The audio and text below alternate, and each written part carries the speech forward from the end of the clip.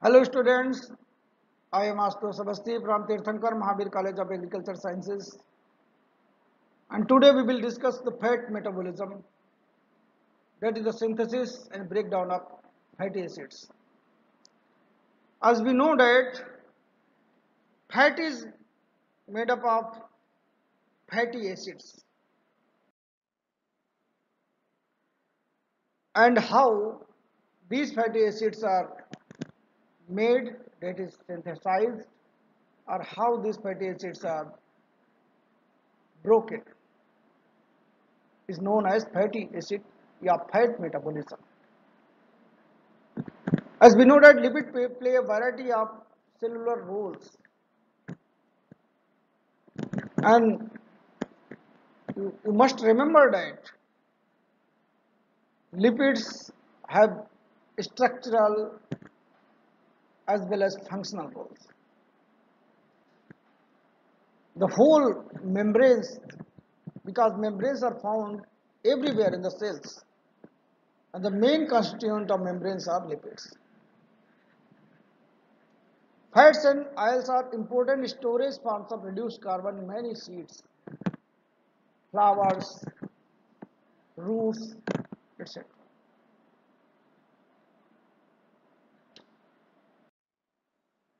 Firstly, we will discuss about fatty acid biosynthesis. The fatty acid biosynthesis consists of cycles of two carbon addition.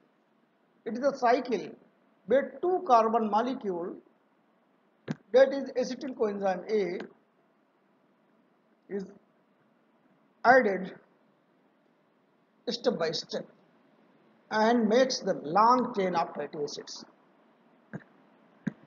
In plants, fatty acids are synthesized exclusively in plastids, but in animals, fatty acids are synthesized in cytosol. The enzymes of the pathway are thought to be held together in a complex known as fatty acid synthetase. We see in this process, the different reactions are summarized here, and we can see that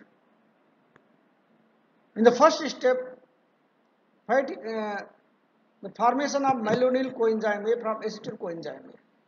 The acetyl coenzyme A takes a molecule of carbon dioxide and makes malonyl coenzyme A.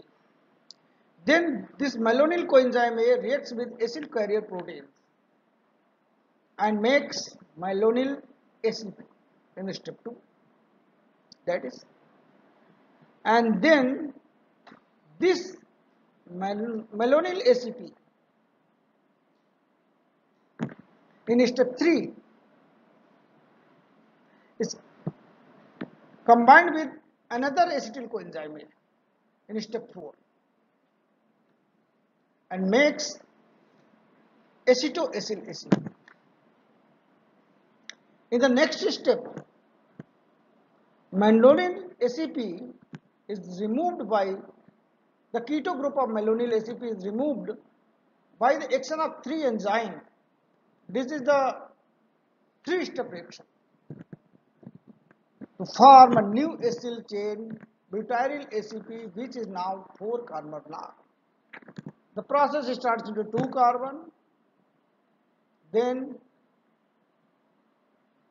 third carbon is added, another carbon is added here, and it is now 4 carbon long.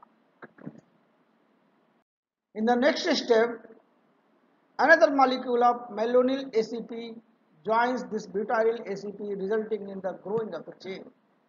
And the cycle continues until 16 or 18 carbon have been added. Because we know that fatty acids are long chain of carbon. Fatty acid may undergo further modification after they are linked with glycerol to form glycerolipids, and the double bond are placed at different places by series of desaturate enzymes.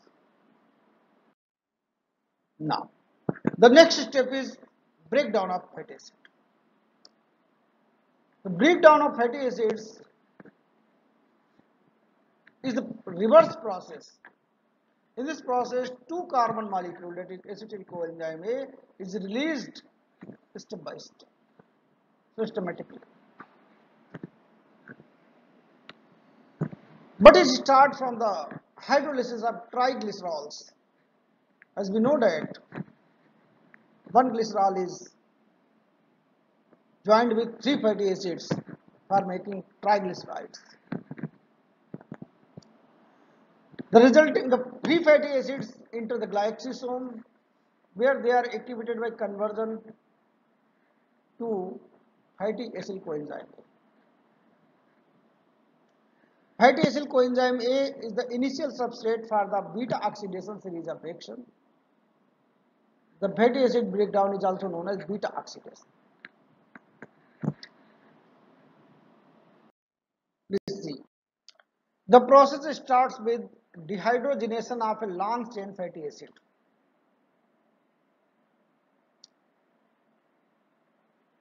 Which makes trans delta 2 enoyl coenzyme A. In the next step, a water molecule is added, it is known as hydration of trans delta 2 enoyl coenzyme A, and it makes L3 hydroxyacyl coenzyme. In the third step, dehydrogenation of L beta hydroxyacid coenzyme A, again to create beta ketoacyl coenzyme A, that is step 3.